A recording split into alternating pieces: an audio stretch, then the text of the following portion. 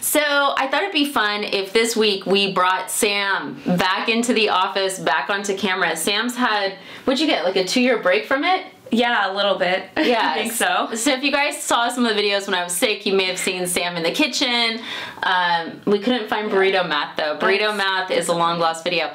So today we're going to be talking about when you're buying a house as a first-time home buyer, or even if it's, you know, your second time buying, it's so important to get fully underwritten, as I talk about all the time.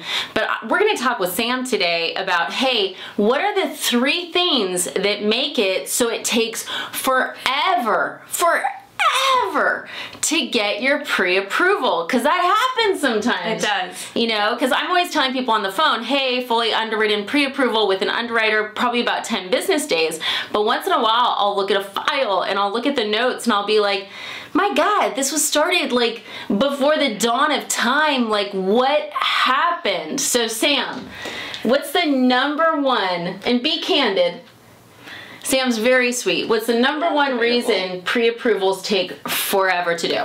The absolutely number one reason that makes things take the longest is people just not being responsive when we're trying to reach out. So we can't really do a lot on your file without checking in and verifying information. So even if, you know, you're like, I've typed in I put all this information in my application already, like, we need to verify everything is correct just to make sure that everything is like picture perfect before we send it in. So we do need to chat with you about that, and if we can't get a hold of you, we're stuck. Yeah, and that's something we hear is like, because people will be like, well, I filled out the application, and I'm like, dude, you have no idea how many times these things come over wrong. Or you may be like, oh, well, I put in my information to verify my Bank of America, but it just pulled your checking. It didn't pull your savings. So we're on the other side looking at it going, they have $3, whereas you may have $30,000. So Sam's always reaching out to verify with you the information. And sometimes people get annoyed with you, right?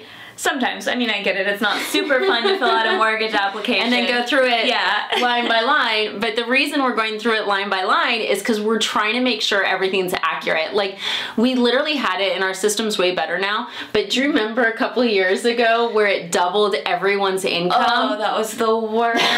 So horrible. So there's a reason we check. Okay, so number one, they ghost you on the initial conversation, so you can't verify the information. Yeah, that's definitely the biggest one. Okay. And then what's the second reason pre-approvals take forever? Second would probably be documents. I mean, it's a similar situation. We need to make sure that everything is actually correct, and so if we reach out and we aren't able to get a hold of your documents, like, that's going to put a hold on things as well. Yeah. And then another one you mentioned to me today where I was like, seriously, is this really happening, was structuring. Oh yeah, that is a big one. When we're doing your application, you know, before we send it to Maria, and if you guys luck out and get Sam, you're getting Maria, who I talk about a lot, because Maria's like, I think she's the first processor that ever walked the earth. She knows it all, and she will get that done. But we have to structure your file, because we have to send it to Maria, because Maria's not just gonna, like, I mean, she might just make up a structure, but you may not like it. So explain to them what structuring is and how that can cause a delay. Yeah, so structuring is basically what it sounds like. It's how we're gonna set up your file for you to ultimately put in your offers. You know, are you gonna put 5% down, 10% down, whatever it might be? Are you going VA or conventional? What's your game plan? So sometimes people are kind of in between what they want to do, because there's pros and cons to everything, right?